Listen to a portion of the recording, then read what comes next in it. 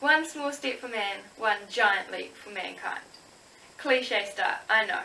But when Neil Armstrong and the rest of the crew of Apollo 11 stepped onto the moon on July 20th, 1969, it sure was an incredible feat for man.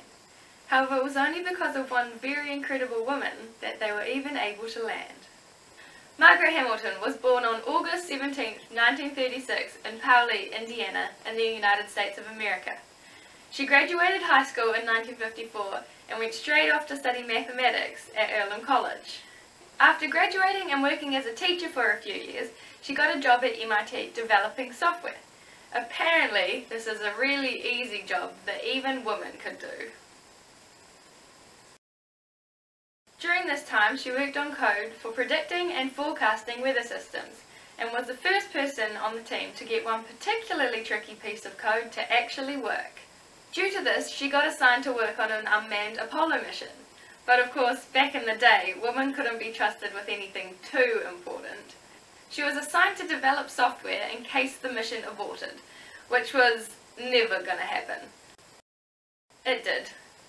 Margaret's code came in very handy.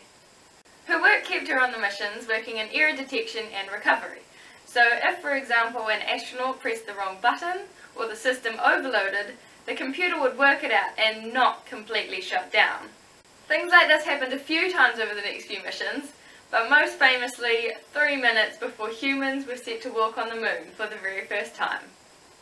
As the computer for the Apollo 11 was trying to land the lunar module, it got interrupted by the rendezvous radar, which was being used by the landing module to know where the command module was.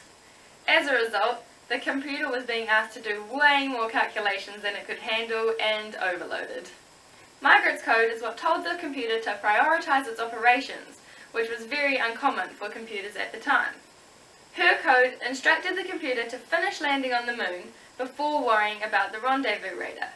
And 3 minutes later, humanity had some awesome pictures sent back. Margaret Hamilton continued to work for NASA and MIT for many more years, before leaving to form her own company, Hamilton Technologies, in 1986. Along with helping on the world's first portable computer, Margaret has developed asynchronous programming, which is what helps your computer have multiple programs running at the same time, developed technology to help translate code between different programs, and coined the term software engineering to give the field the credit it deserves. Margaret Hamilton challenged a completely male-dominated field, and has shown there is no reason women shouldn't be a part of it. Hey everyone, I hope you enjoyed this video. Margaret Hamilton is the very first in my new series, Women of Wonder, that I'm starting to celebrate wonderful women who work in STEM fields and show us that girls can do anything. So let me know who you think should be the next Woman of Wonder in the comments below, and help me showcase the amazing feats of women in science, tech, engineering and maths. Don't forget to like and subscribe.